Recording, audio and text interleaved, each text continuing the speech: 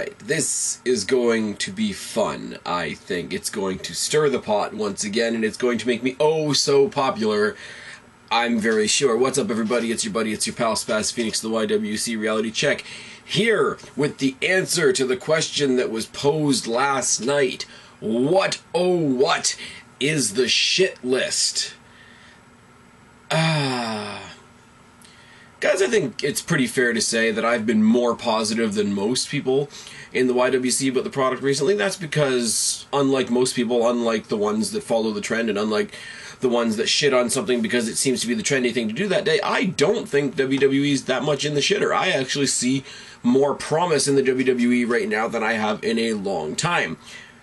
But, and here's the but, and it's fun to say but at the end of a positive sentence, isn't it? I would be lying, I would be hand on heart lying to all of you, my loyal listeners, viewers, whatever you would love to refer to yourselves as. Coincidentally, if anybody has sort of a cool name that I can give to my viewers, my fans, whatever, you know, I haven't ever really been able to come up with anything that good. People, you know, somebody suggested the Spaz Army, and that just sounds really, really played out, and I wasn't able to come up with anything better. So if anybody has any suggestions on what you would like to call yourselves, or what you think I should call you, please pop it in the box below, but that is not the purpose of this video. I'm not going to lie to you guys. As much promise as I see in the WWE, as much as I love a lot of what's happening in the WWE, there still is shit. Now, how can I properly express it in a fair, in a constructive manner that doesn't just look like me coming up and bitching and falling into line with seemingly the rest of the people in the YWC? Well, there's a bit of structure when I do a Raw review, isn't there? There's, you know, I do the rundown, I do my thoughts, I do my, you know, my score, which is all the things I liked in general about the show, things I agreed with, things that I thought were good moves, etc., and the fail, which was obviously the opposite. Eventually, from the score and the fail, I developed the MVP, which is ironic because by the time I had developed this channel, MVP wasn't in the WWE anymore. That would have been really, really great. And then I started doing my Fave 5s. I did a Fave 5 for TNA, I did a Fave 5 for WWE, I did a Fave 5 Divas and all that sort of thing, right? And my Fave 5 for WWE, for better or for worse, Punk, who's still doing great, regardless of what some people out there have to say. Orton, I could say the same about. Miz, who is on the rise as much as it pisses everybody else off. Ziggler, who's going to be the next World Heavyweight Champion. And Rhodes, who's part of the tag team situation at the moment. Now that's my Fave 5, and I've stuck with them basically for better or for worse, and incorporated in my Raw reviews, and sometimes in my pay-per-view reviews, what kind of a night my Fave 5 had. So it seems I'm missing a section, because, you know, the score is positive, the MVP is positive, the Fave 5 is usually positive, the fail is the fail, but even that I try to be somewhat constructive with. Now, what's missing? What's missing is pretty much, you know, score has fail. I need an opposite to the Fave 5, and that's the shit list. And here's where I lay out the shit list. Before I go, this is going to be 5, like my Fave 5 is, like my second tier Fave 5 is, like my TNA Fave 5 is, and all that. It just seems to work. Now, honorable mention. These are people that are not, that did not make the cut, so to speak. Honorable mention goes to Tensai, because they came in and pushed him ridiculously, and it was annoying. He's not on the list, because that's really stopped, and he's fallen from grace down to jobber status faster than a rock. Honorable mention, here's where I get slaughtered. Honorable mention has to go to Rey Mysterio, because over the course of my time as a wrestling fan, Rey Mysterio has, at very, very many points, mostly due to WWE's booking, annoyed the shit out of me. Rey Mysterio is a great wrestler. Rey Mysterio is not as great a wrestler or as great an entertainer as the WWE would love to believe that you all believe he is. Is he doing something cool right now? He's helping along Sin Cara, helping somebody else out, which is more than I can say for some people. But this, you know, be-all, end-all, littlest dog in the fight, da-da-da-da-da. Come on, please. I like the guy, don't get me wrong, but he annoys the fuck out of me so much. So much. Doesn't make the cut because he's doing okay right now. The last one that gets honorable mention that doesn't really make it onto the list because they aren't in the WWE anymore is none other than Jane Cena herself, Kelly Kelly. The one who in the whole of 2011, her highlight of the year was taking a second rope suplex from Beth Phoenix. My chair is squeaking. But WWE saved me the time and the trouble of having to add her to my list. Because, oh yes, she is gone. Oh yes. And I smile. And right now we have an awesome triple threat situation going on in the Divas division. Oh yes. And seeing as I can't do it anywhere else, I will do it here. Na na na na. Na na na na. Hey hey hey. Fuck you, Kelly Kelly. Anyways, on to the list. Now, most people will agree with most of this list. The first one is the one that's going to get me the most argument, I guess. I know I'm going to get arguments from Kara. I know if John sees this, I might get a spirited debate out of John, because John is not one of the ones that likes to shit on me, but I know he and I disagree on this one. I don't know what I'm going to get from everybody else. Damien Sandow. I'll say it again. Damien Sandow. The one that is going to drag Cody Rhodes to the depths of the tag team division in their little spiel that they've got going on right now. Now, I don't hate Damien Sandow. I don't wish death upon him. I don't think he's killing wrestling. We'll save those clarifications for other people. But he's nothing new. And he's nothing particularly great in the ring, and if he is, WWE hasn't given him a chance to show it. People have come to me over and over and over again, well, Spaz, you gotta see him in FCW, Spaz, you gotta see him in NXT, Spaz, you have to see, what he did anywhere else. I'm not sure if he was in ROH or OVW or whatever else he's been in. I don't watch those companies, because it goes hand in hand with this belief. When you, no matter where you come from, I don't care if you came from TNA, and I watch TNA, if you come to WWE, Day one in WWE, the first night you walk out on Raw or SmackDown is your first night. And since Damien Sandow's first night, he hasn't shown me anything. His matches, although they're not technically booked like squash matches, feel like squash matches. He had one good match against Sheamus, but let me repeat that, it was Sheamus. He got punked out by DX because WWE was desperate to give him a rub, and his gimmick is the most recycled gimmick in the world. Coming out in a robe, speaking highly of himself and speaking lowly to everybody else, coming out playing the generic snob. Can I say early days Triple H? Can I say several different heel incarnations of Chris Jericho? Can I say The Genius? Can I say Alberto Del Rio? Can I say JBL? Can I say $1 Million Man? Can I say William Regal at some points? Can I say Wade Barrett at some points? There's nothing original coming out of the mouth of Damien Sandow, who's touted as this great microphone guy who, people want to see shoot promos against CM Punk, and I'm like, no. Fuck you, you've been around for a cup of coffee. Show me a decent Damien Sandow match in the WWE, meaning Raw or SmackDown. You can't do it. I don't doubt that maybe WWE is hiding or holding back some great ring talent that this guy has. And we don't know, because he's been around for a cup of coffee, and that's just it. He's been around for a cup of coffee, and there are people out there that want him to be champion. There are people out there that want him to go up against Sheamus, or go up against CM Punk, or Cena, or whatever. It's the same way they bullshit push Dean Ambrose, and he hasn't even been on Raw yet. I know he's been in FCW, I know he's done some dark matches for NXT, I know he's done dark matches for Raw. But if you're doing dark matches, you don't really exist yet. I'm sorry, I hate to tell you, your day number one in WWE hasn't happened yet. And I'm sorry, you don't get handed a world title, even though one of the world titles is completely useless at this point, you don't get handed a world title on your first night for showing up. And basically that's what a lot of people want Damien Sandow to receive. Now he's riding Cody Rhodes' coattails to the tag team championships, and that's disgusting enough. He's nothing special. He's cliche to the point of being annoying, and and here's the thing. Oh, he's a heel. He's supposed to be annoying. He's like Cena.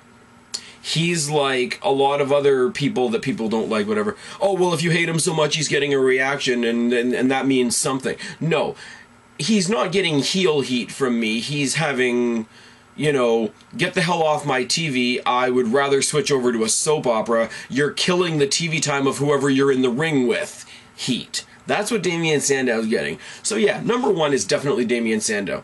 Now on to the ones that everybody more or less agrees with on some level. Santino Marella. For the rest of these guys, I just feel like saying their name and saying enough said. Santino Marella came in, he was the guy from the crowd, he had the Cinderella story, he won the Intercontinental Championship from Umaga, and it was all fine and wonderful, and at the time he was showing that he had great ring skill. And go back to that and watch Santino Marella now, and it's like night and day. All the little salutes he does while he's wrestling, and the Cobra bullshit, and the little, you know, constipated power walk he does to the ring. The way he overemphasizes his Italian accent, if he even has a real Italian accent. Nothing about him is good. And it sucks, because he dragged down Vladimir Kozlov to the point of being irrelevant. He is going to... Okay, and I know a lot of people aren't high on Ryder. I will admit, I watch Ryder. I'm a fan of Ryder's because he's fun, not exactly because he's the best character in the world. But he's dragging down Ryder by being stuck in a tag team with him. He is... They've used so many good people, like Ziggler, like Miz, just to name two, like Rhodes, I believe, at one point, to put him over, and all of his goofball bullshit. He ruined the U.S. title even more than Jack Swagger. And I'm sorry, if Jack Swagger was still in the WWE and not on hiatus or whatever he's doing, he'd be on this list. But he ruined the U.S. title worse than Jack Swagger. He ruined the tag team titles when he held them because it was another one of those dysfunctional tag teams, da-da-da-da-da. Oh, look at us in current day, how time repeats itself. But that's another story for another video. Nothing he touches is any good. They had him come close to, okay, kayfabe-wise, they had him come close to winning the Royal Rumble. That's disgusting. That is... Royal Rumble is one of the most traditional WWE things we have left. You know, being that King of the Ring is gone and a bunch of other things are gone and Survivor Series is at this point, whatever. Royal Rumble is one of the few things we have left. You bring Santino Marella to the point where you almost have him throw out Alberto Del Rio and win. I know it didn't happen. I know it was never going to happen, but to even present the idea is insulting to everybody involved. Same thing goes with the Elimination Chamber. You get down to Daniel Bryan, who was one of the most entertaining World Heavyweight Champions we've seen in a long time, and now he's doing the bullshit that he's doing. But he was one of the most entertaining world championships we'd had, or championship holders we had in a long time. And they have the last two people in the Elimination Chamber, Daniel Bryan and Santino. Come the fuck on. Honestly, they throw him in the mix for friggin' what the hell was it? What the hell was it? What the hell was it? Money in the Bank. What the hell? They have him go over almost as much as friggin' Ryder does in fucking Battle Royals and shit. They have him get the upper hand on people he should never, ever, ever have the upper hand over. Because he's a black hole. He's a credibility black hole. He really, really is. He sucks any credibility and any believability or ability to take any situation or any person seriously away from anything he touches. He's not just a zero. He's in the negative. He's absorbing credibility from everybody else around him, and it's just a vacuum at this point. So number two, definitely Santino Marella. Number three, Brodus Clay. Now I know he's supposed to be there for the kids and da-da-da-da-da. My response to that is you have a kids show. Have Brodus Clay be like the Saturday Morning Slam championship. Have him and Santino feud over the Saturday Morning Slam championship. It'd be fine. But he's just a big, fat goof who, again, like Santino Marella, has used Ziggler, used Swagger, how often do you hear me having sympathy for Swagger? Used The Miz, used all kinds of people to get himself over as this big dominant force, when all he's doing is getting in there with a big pedo grin on his face with 2 hookers and shaking his fat around. And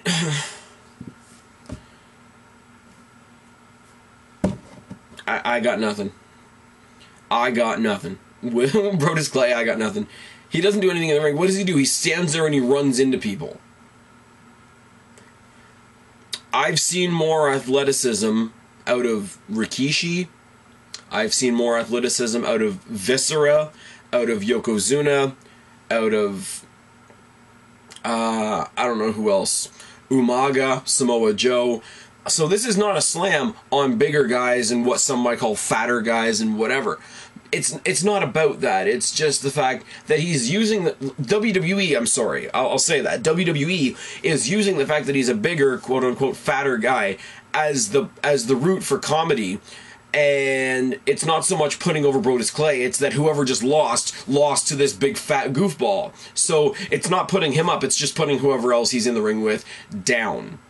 And the fact that Ziggler managed to make him look like $1 million for 5 seconds is a big feather in the cap of Dolph Ziggler. But then again, Dolph Ziggler can make somebody like the Great Khali or even John Cena look good. Moving on.